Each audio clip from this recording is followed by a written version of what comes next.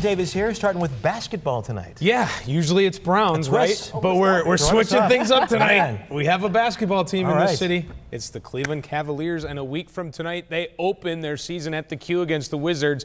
Tonight, their final preseason game hosting the Pacers. Boobie Gibson sitting this one out with a concussion, elbowed in practice. So the rookie big man Tyler Zeller getting the start and showing his outside touch. Little help from the rim. He had 13.7 boards. Fourth overall pick in the draft, Dion Waiters stops and pops. He had 12, 4-14 shooting. Now the main man, here is Kyrie Irving, drilling the triple. He had 20, but watch, no showboating. It's back to defense. Irving with the steal, all in one play, and then up top to Alonzo.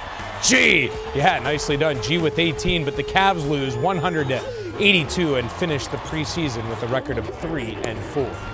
Well, it's been an interesting ride for Mike Holmgren, brought here by Randy Lerner to be the president of the Browns and turn things around. It didn't happen. Today we heard from Holmgren, most likely for the final time in Berea. Highlights of the 45-minute talk. He said his time in Cleveland has been special, but regrets not winning. Browns are 10-29 under his leadership. He thinks the Browns are close. As for his future, Holmgren misses coaching, hinting he could do that again, and would not commit to staying with the Browns for the rest of the season. But while here, it won't be a distraction. So I'm not. Hey, hold on to that parking spot. Yeah, Holmgren has taken heat from some fans and media, saying he was just here for a paycheck, not fully committed. When he first started, he wasn't around enough, didn't answer to the fans when necessary. But Holmgren is bummed it's over. He wanted to see his contract through, but he gets why his time here will end. And one last thing. Remember when he barked at the media last season after Colt McCoy's concussion, warning reporters not to come to him for playoff tickets? He apologized on that one. That's good, isn't it? Now on the World Series Eve, Miami fired manager Ozzie Guillen. Boston introduced former Indian John Farrell as its manager.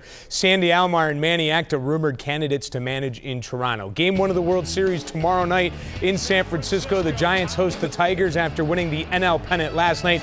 Coming back from down 3-1 to beat St. Louis, Marco Scudero making the final out, was MVP of the series with 14 hits. High school football, the final regular season fever comes your way on Friday. Then the big one on Saturday night, St. Edward versus St. Ignatius at Byers Field. 50th meeting between the schools, and it couldn't get any bigger. Both teams are 9-0. The Wildcats are ranked #1 in the state. The Eagles are #2. Chuck Kyle going for his 300th career win.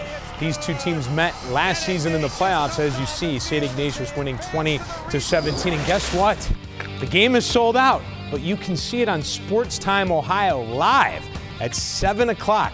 A battle of the unbeatens. Byers Field, Sports Time Ohio again, Saturday night at 7. I cannot wait. I'm going to head out there for that one. I'm looking forward to it. I hear it's fantastic. On Tuesday, it's already sold out. I know. That's like in 20 impressive. minutes, it sold out yesterday.